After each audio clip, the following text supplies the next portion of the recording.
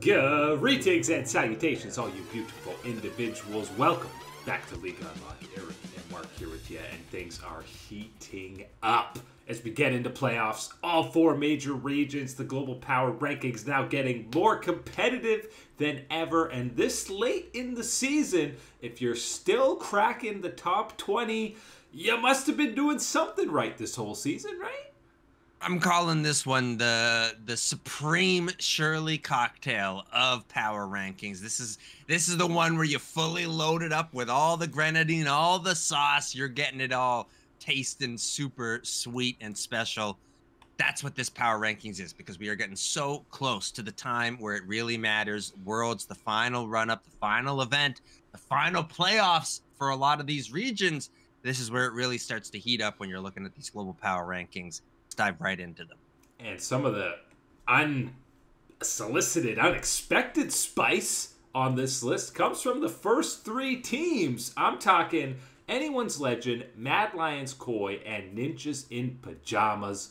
All three of these teams I'm surprised to still see on this list. AL obviously got the big win against FPX, and really the name of the game for all three of these teams are three upset wins. FPX for Anyone's Legend, the big G2 one for Mad Lions, and the even bigger JDG upset for NIP. In a regular world, I think none of these three teams make it on to the power rankings.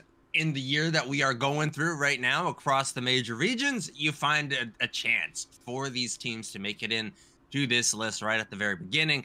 Anyone's Legend, Ninjas in Pajamas, pretty easy to kind of group them together more or less in the LPL and what we have seen from them. And really it is just a testament to say that you have had success. You've carved it out. You have made your W's throughout this tough internal, long test that is the LPL's run through, and especially the change up in the way the scheduling has been this year with Fearless draft into this now, the big boys and the little boys type of section that we've had in the LPL right now.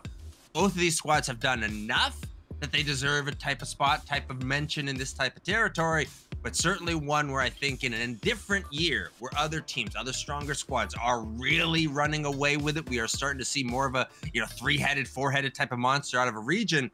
You wouldn't find these teams finding the success to be enough on this list. And this is a classic case of now that we've moved into best of fives, there's so much more you have to judge on. There's so much higher implications in these best of series that are now basically season elimination status for at least these three squads, because all of them were riding pretty big losing streaks heading into their previous best of fives. But again, because they come away with the upset, they all get back on this list or barely hold on to this list. But I'm not sold on either NIP or MDK. I wouldn't be shocked if they immediately lose in their next round.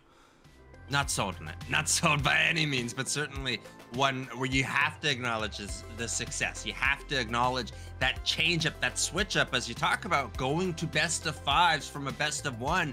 This type of list takes on a different type of meaning when you're seeing those type of things, because you're reminded about that shift in the game. What is more possible when you start to enter these series? You start to talk about pocket picks. You start to talk about that inner meta that develops within a series. Never mind, just actual performance, being able to handle being one game down, 2 games up. All these type of things factor in to that composition of the team and where their strength is.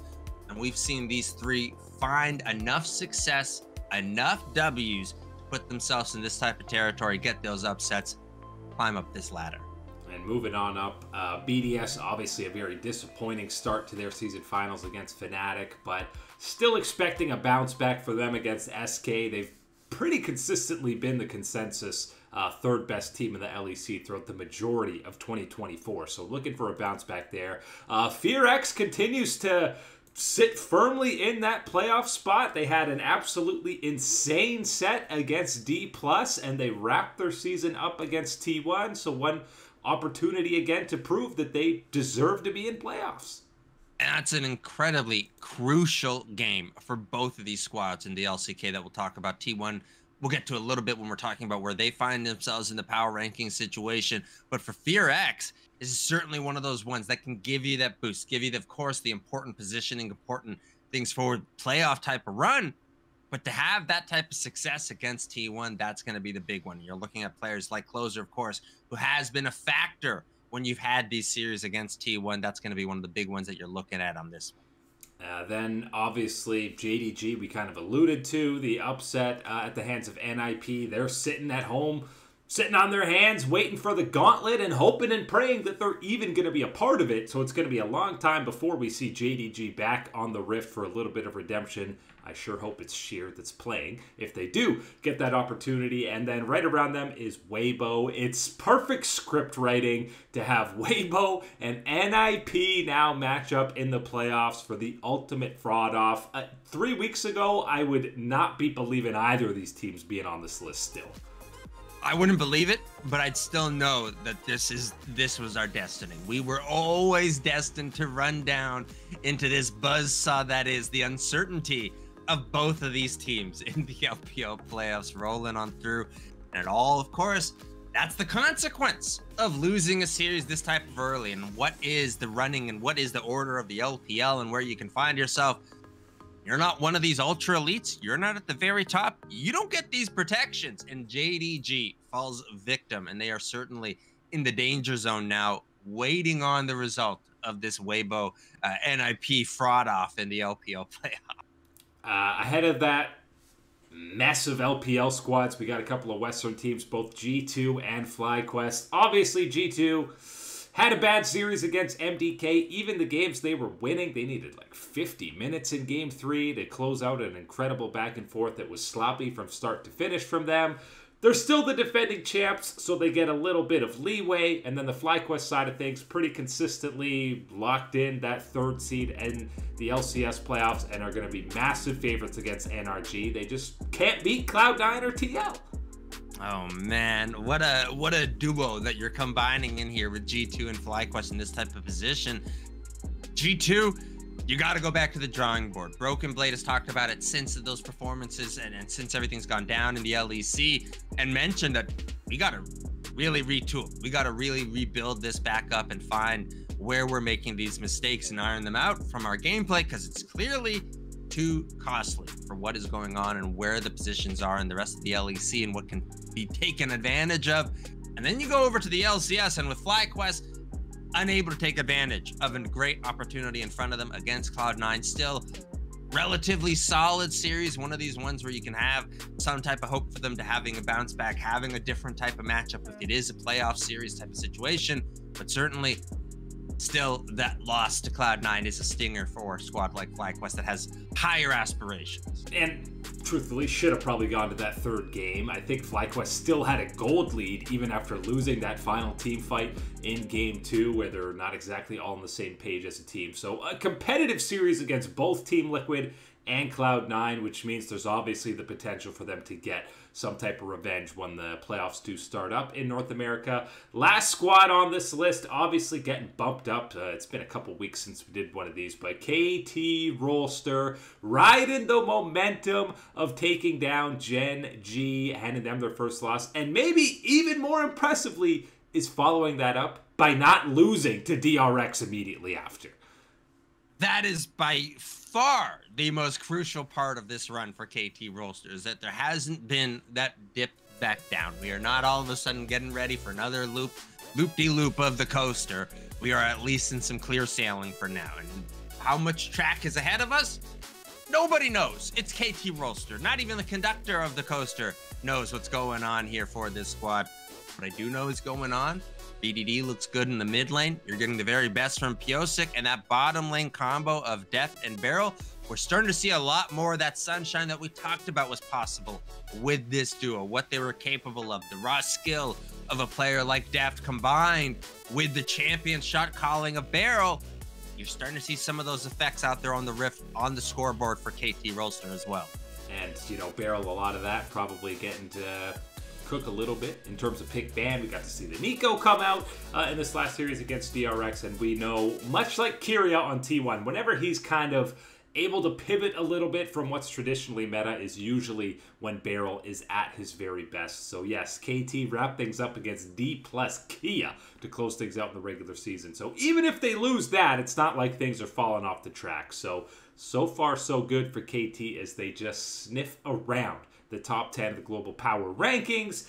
In that top 10, starting to get into the elusive club. It's an EU squad, the top-ranked EU squad, returning to the top 10. And maybe that 0-3 sweep at the hands of G2 was the slap in the face that Fnatic yet again needed, because they looked like a completely different, well-oiled machine against BDS.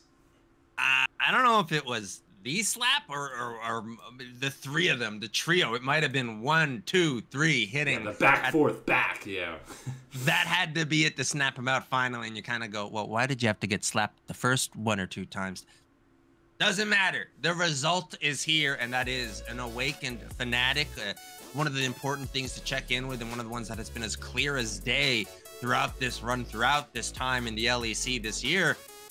Razork is a heck of a jungler, and the type of skill and potential that he has for this team, that's got to be the ticket. We've seen it lots of times talking about, you know, it's all about humanoid. Oh, no, maybe it's about playing attention and getting Jhin ahead in the bottom lane, or no, Oscaron's got a whole...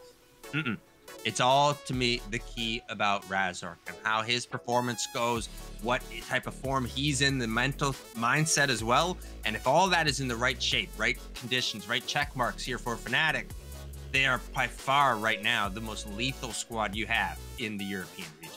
As long as that brain stays activated for all 5 members, and I feel like anyone other than G2, there's no mental hurdle, and you see them put a performance like they did against BDS. So yes, Fnatic right now, especially with this slumping kind of G2, looking like the best team in Europe, but they're still not even ahead of the second best team in the LCS, and that is Cloud9, who obviously had the tough final schedule the last 2 weeks, get the win against FlyQuest, lose to Team Liquid, but it was a close, hard-fought series, and I think what I learned at least is when they actually give Thanatos some urgency in lane, he can still pop off. It's a crime it's taken this long to get this type of validation, but of course, given the way, the structure, the strength of the LCS, and the way that the schedule went for Cloud9, we weren't going to know until this last week. Really, what was the change comparison-wise to the failure that was Spring Split, right? And the appearance of Reaper, what Thanatos was going to bring to this roster. Yes, we've seen it all the way through this split. We've seen it through these games, seeing it in the ones that matter, the way that the Team Liquid series and the FlyQuest series do in that performances. That's enough for me to believe in what's been going on for Cloud9, to really give it that double check mark. I've given it the proof ceiling that I have seen what I needed to see from this team. You've seen it individually, the change, and I think as far as the jungle goes, Blabber has had a much better split, much more impactful split than he did last time around, and Jojo Pion himself as well, more responsible. In quotation marks, because certainly it's still more. He's still dying randomly at times, but it's still going to be Jojo Pion's brand of League of Legends that you're going to be getting out there, but still a little bit more restrained, a little bit more controlled. You can tell from Reaper in the conversations and the practice environment that goes along, and all that combines into 2 other results here for Cloud9.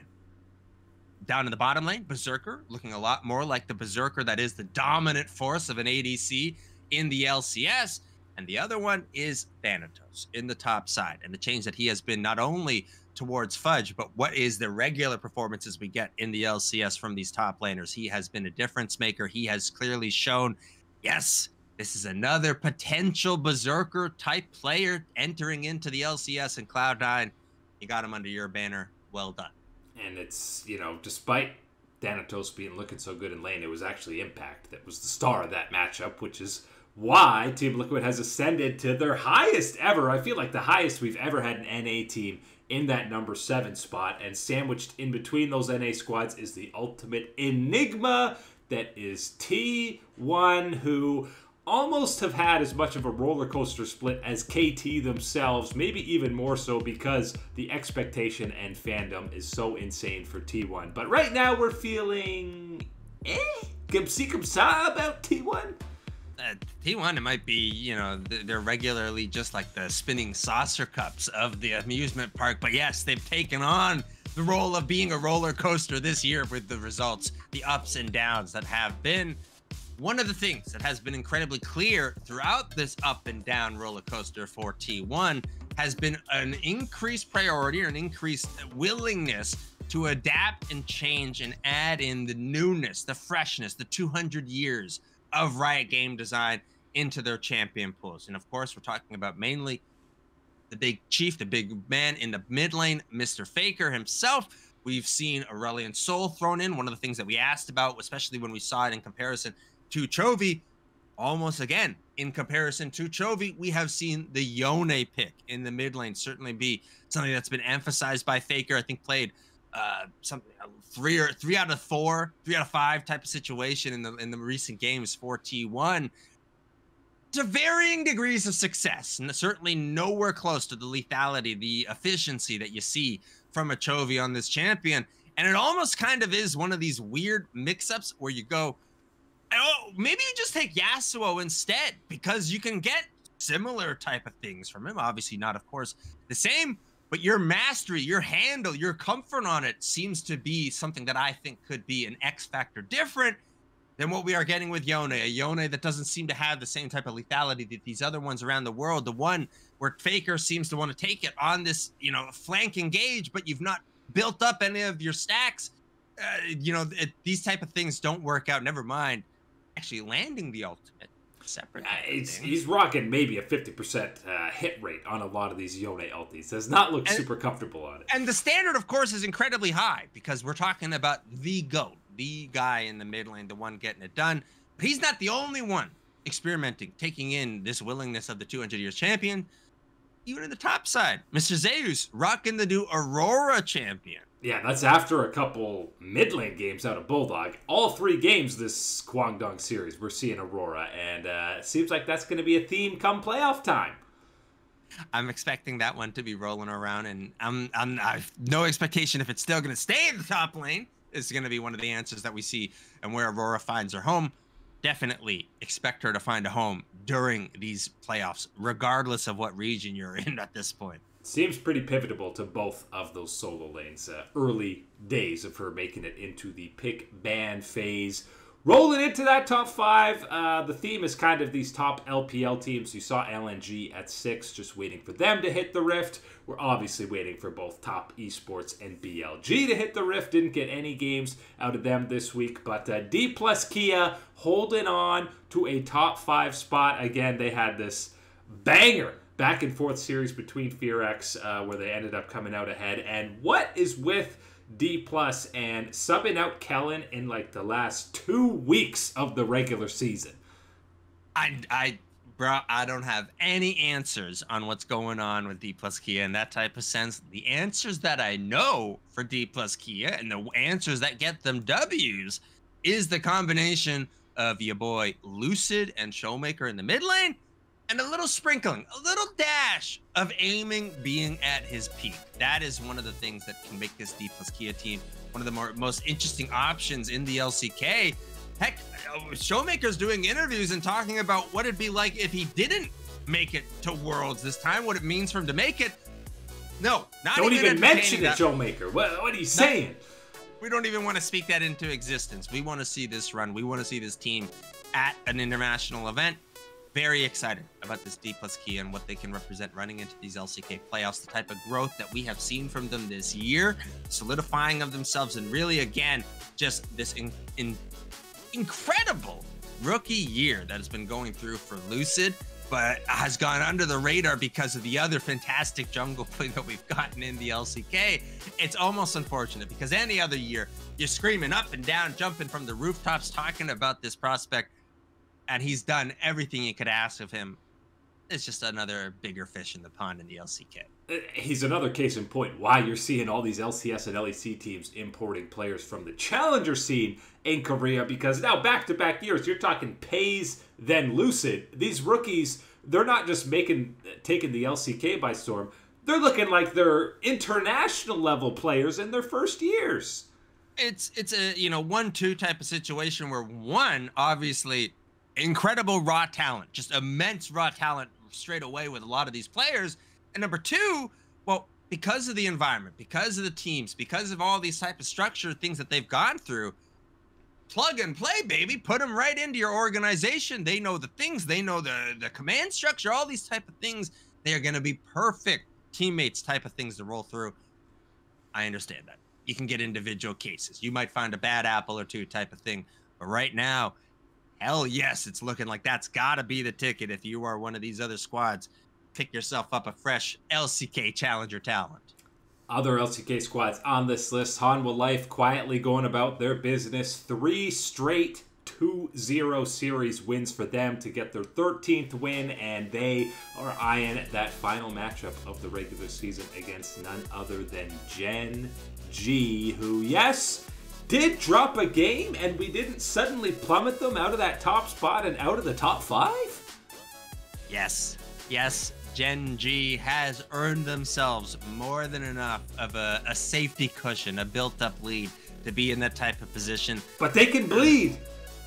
They can bleed. Yes, absolutely. They're not the unmovable statue in the Ultra VIP room that they had looked like for all this time. This guy's always here. He's part of the decoration in the set type of situation. It's like they spilled on the couch and then the bartender would say, "We have to give you a cleaning fee for that one." Guys, us? Gen G?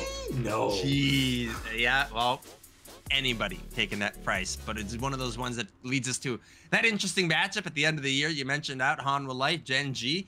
How much type of weight do you put into that one? How much are you willing to show your cards, your hand before these playoffs to say, hey, give us this test and see how we really are against this, other top team? Or is it going to be one of these ones where you're hold it close to the hand, hold it close to the heart, seeing what you can get into playoffs? But again, Hanwha Life showing their growth and really kind of being quiet under the radar in this type of territory at this point. Exactly what you want, exactly what you have earned throughout this climb to this type of top, to this VIP type of area. If you're concerned about Gen G, you are an incredible doubter and hater, because you have seen so much success, so much good from this team. Throw it all the way just at the one missed hurdle at this point would be crazy. Either of those squads, though, going to carry huge momentum, whoever wins that head-to-head. But that is it today for League Unlock. Eric and Mark here with you, beautiful people. Thanks for hanging out, as always, and we will catch you on that flippity flip.